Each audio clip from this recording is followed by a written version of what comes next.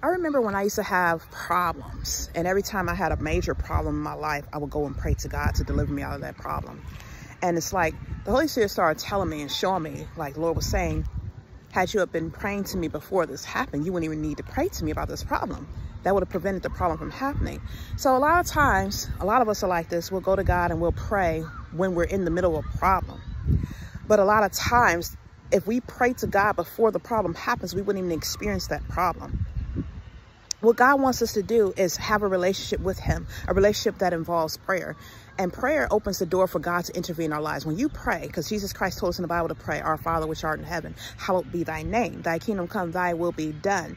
And so when we pray, according to what Christ told us to pray like in the Bible, we allow God access to our life on a daily basis. When we're praying, we're constantly allowing the kingdom of heaven to come down and intervene on our behalf. Imagine, let's say when you go driving in a car, you put on your seatbelt. If you're driving in a car, you're going to wear your seatbelt, right? Just in case you get into an accident. You're going to wear a helmet when you're on your motorcycle to protect yourself. It would be absurd, basically, or I would say counterproductive, to put on the seatbelt after you have the accident, or to put on a helmet after you have a motorcycle crash. That's basically what God is showing us when it comes to prayer. Prayer should not only be something that you pray to get yourself out of trouble, but prayer is a preventative measure. Just like taking vitamins. People take vitamins so they can be, you know, healthy. You take precautions to prevent things from happening. So when we pray to God, it's supposed to be a way not only to show thanks, because prayer can be for a lot of different things. But a lot of times when people pray, they only pray when they want something. And God wants us to pray to allow him access to our lives on a daily basis. This gives him the opportunity to intervene on our behalf. And many of you might think, oh, God has access to our life because we're born again. No, God wants you to pray.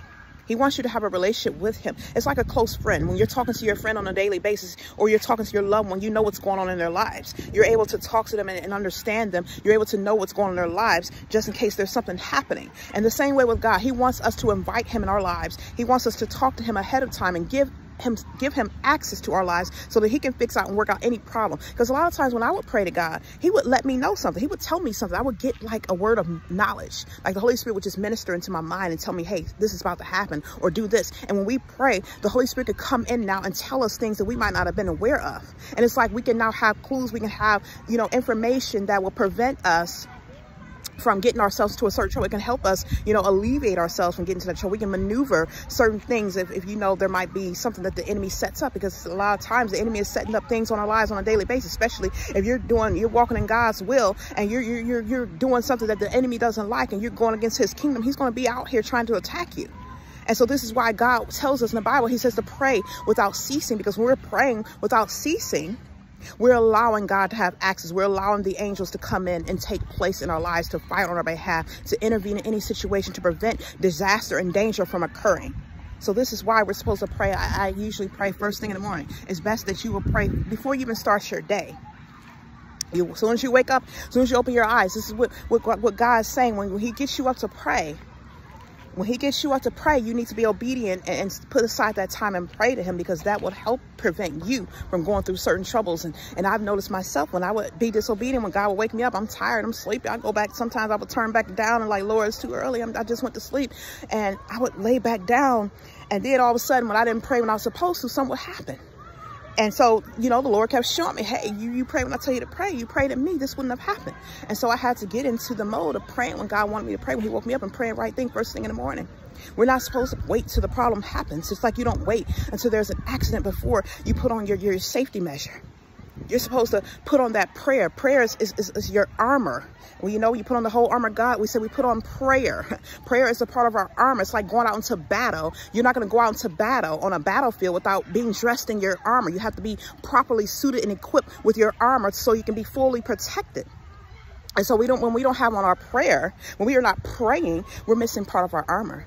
So you cannot be effective against the enemy who's coming against you, the opposing army, if you're not fully equipped in prayer. We're supposed to pray in the Spirit. A lot of times you don't know what's going on. You're supposed to pray in the Holy Spirit. The Holy Spirit will intervene on our behalf. It will intercede for us. You're supposed to pray according to the word. There's many different ways to pray. We can pray from our heart. If God puts something in our heart, we can pray it. If we can pray according to the scriptures, you can start reading from the book of Psalm. I like to read from the book of Psalm, say my prayers. Sometimes you can find some scriptures, whatever situation you're facing in your life, if you're dealing with certain troubles, you find scriptures that correlate to whatever the problem is that you're facing, and you pray according to that scripture. Or you can just pray in the Spirit. You pray what God puts on your heart. When you take that time, God's going to put it in your spirit, what it is that you need to pray for, whether you need to pray for yourself, whether you need to pray for those around you, your family members. It will prevent you from facing trouble in the long run. We're not supposed to wait till the problem occurs.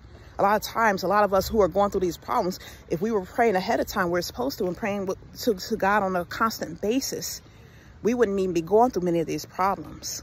So it's time to start, refocusing and resetting and get it in your mind where we're already conditioned to pray when something happens, pray when we want to. No, we're supposed to pray before the problem comes. Pray to prevent the problem. Use prayer as a preventative measure.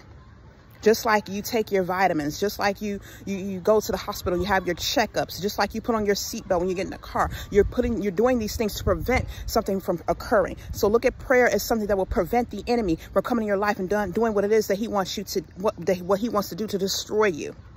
We're supposed to be sober and vigilant because our adversary lurketh about as a lion, seeking whom he may devour. The enemy is always trying to devour us. But when we put on our prayer, this will prevent him from having his way with us.